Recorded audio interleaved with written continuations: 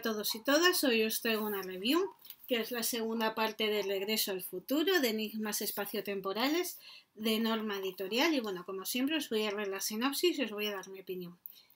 Decía, ¿creías que la saga había terminado con Regreso al futuro 3?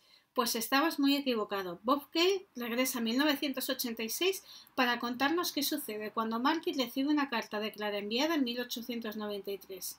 Doc está perdido en el espacio-tiempo y Marty debe ayudarlo. La saga continúa con esta trepidante historia que nos hará regresar al futuro de 2035.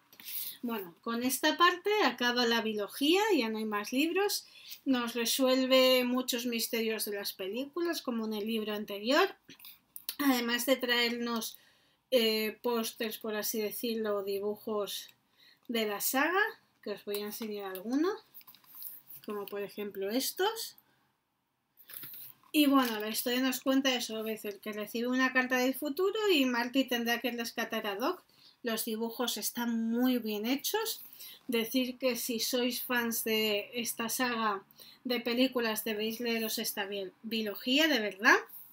Me ha encantado, los personajes están muy bien construidos, además hay historias muy divertidas porque hay un momento que Doc pierde la memoria y en vez de llamar a Marty le acaba llamando Martín, por ejemplo, así que tiene también muchos toques de humor y los recomiendo totalmente. Y bueno, hasta aquí la review, como siempre espero que os haya gustado, que le deis a me gusta, suscribáis a mi canal y lo compartáis en todas vuestras redes sociales y muchísimas